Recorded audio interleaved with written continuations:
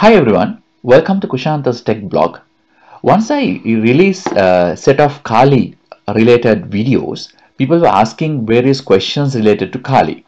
So Kali is a penetration testing platform where you can use to test your environment as well as you can test it various scopes including web sites, web applications and also infrastructure, and not only that but also you can test your perimeter or VPN networks using Kali. So Kali has a bunch of tools that you can use to various purposes. So first thing that you want to do is downloading Kali to your system. So Kali is actually a Linux distribution which is free. You can go into kali.org/downloads and you can download relevant installation file. So if you go in there, which I include in my description, you can download Kali Linux installer where you can install Kali on your system, or you can use Kali live CD. Even once you download kali.iso file, you can convert or transfer this installation or the live CD to DVD or USB drive. So you can install this or you can transfer this to USB stick where you can boot your computer using Kali. So these are a few options that you have. It has in 64-bit and also 32-bit, and I would recommend you to download one of those, not ISO file, if you are a basic user or if you are starting learning about Kali. The reason is when you use ISO installation, you need to install Kali by yourself. So there are certain packages that you would miss out if you start installing this by yourself. But there are few options available. For example, VMware and VirtualBox. If you download those, if I go into VirtualBox is you can download from Oracle, which is free. You can download and install. So then you can run Kali virtually on your Windows system or Linux system. So there you can directly download Kali Linux VMware 64-bit or 32-bit version where you can run parallelly in your system, something like this. So once you install, you can access your Kali something like this. So in this case, I'm using my virtual machine. So you would see here VMware workstation. So, and if you want to, you can run multiple versions of Kali parallelly, right? So this is that. So I have this version which is a little bit old, but I have upgraded this and I have a bunch of tools that I frequently use. So I use this frequently, and you can download the latest one like this and you can start using Kali as a virtual machine, so without affecting to your Windows installation. And one more thing, and there is another question where people were asking, is there any other option? So these are the options that we have. One is running on Kali as a virtual machine. Either you can use VMware or VirtualBox, even Hyper-V. So you can install as a virtual machine, or you can use this as a dual boot, which is not very recommended system. The reason is if you install Kali as a dual boot, so you have to always reboot your system in order to access Kali. In 2008, Kali initiated a really nice solution for that, where you can install Kali from your store or Windows Store. Let's go into Store, right? So if you go into Microsoft Store, now Kali is available for you to use as a Windows Store application, where I'm going to start search for it, and then you would see it will be loaded up. There you can directly install Kali. Say here we are as an application where, right, where you can directly use Kali, or you can use Kali set of commands within Windows system. So you don't need any virtual machines anymore. So you can directly click on get, and then you can log into or access and install Kali to your local laptop or desktop. So there you don't have to do dual booting, or you don't have to install virtual machine in order to use Kali. So it's a really nice option where some cases, some penetration testing, you have set of guidelines to adhere. So then according to these guidelines, you can't use virtualized penetration testing set of tools. So in that way, this is really nice option where you can add Kali to your Windows 10 system and straight away you can access Kali set of commands. Alright, now Kali installation is completed. Now we can launch Kali. Let's see how it works.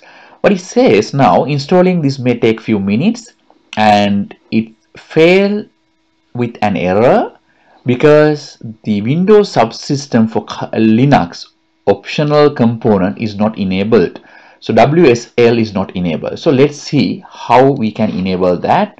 Let's go to PowerShell, open up PowerShell, and then we need to run Windows feature command. This is the one, enable Windows optional feature online, feature name Microsoft Windows Subsystem Linux. So let's run this command. It will enable Windows subsystem. Now it says it required requested operation requires elevation. So let's run Linux PowerShell with administrative rights, run as an administrator. Let's wait until it, yeah, here we are. Alright, now I'm under Windows System 32, which means I have elevated rights, so I'm running this. So it will take a few minutes to enable Windows optional feature Microsoft Windows Subsystem Linux. Alright, now we rebooted the machine. Now let's see how to access Kali app. I'm gonna click on Windows key and then let's type Kali. Here we are. We have Kali Linux app now. So we are on Windows 10 and then we are accessing Kali Linux. Now it's still installing. It can take a few minutes. So once installation is completed, I will connect you. Alright guys, now installation is completed. Now it asks me a Unix username. Let's say Kali. And then it's gonna ask me the password. Let's type my password and confirming password. Now password is updated successfully. Now installation is successful. Now we are on a Kali machine. Now if I go into, let's say apt-get update, so it will start updating all files that we need within Kali. So let's say su apt-get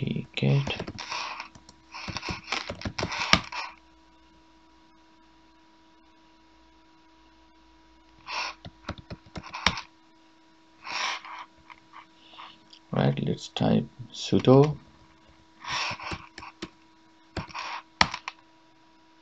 right.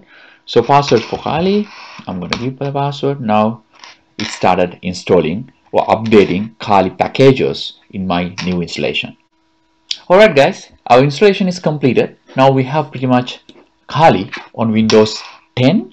So let's go and do if config. These are my IP configuration. Alright, now we have done the installation, but we have one more problem, which is we don't have GUI, graphical user interface. So how to install it? So for that, what we can do is we can install sudo apt-get. We're gonna do xfce4 install.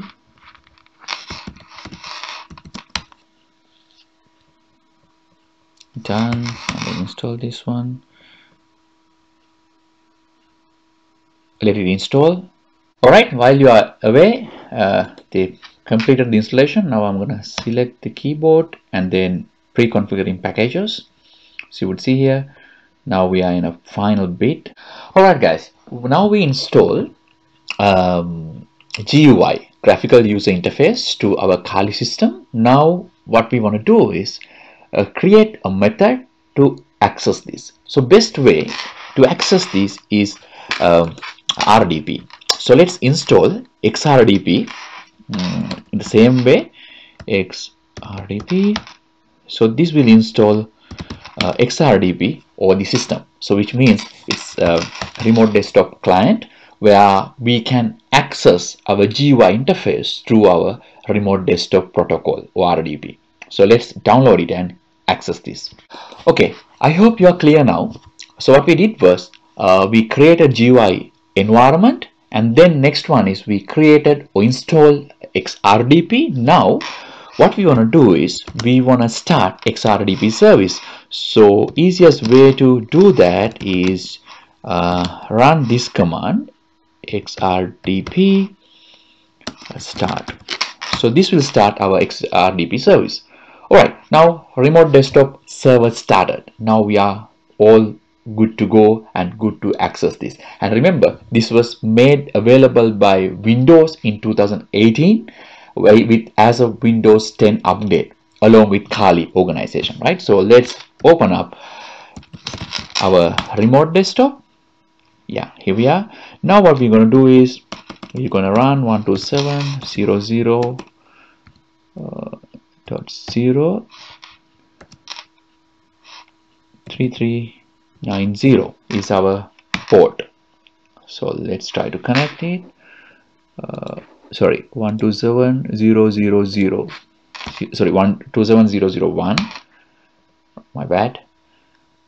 So now we are going to connect 3390 port to our locally installed Kali instance or GUI. Let's see. So we have an issue now. It's not connecting. Possible issues would be, let's check what is the port that we configured to XRDP. Let's do sudo nano etc xrdp xrdp.ini. So here we are. So the port we assign is 3389. Let's change it to 3390. Now we can save this. Control O. So we change the port number. Now we need to restart XRDP again. Let's see, XRDP.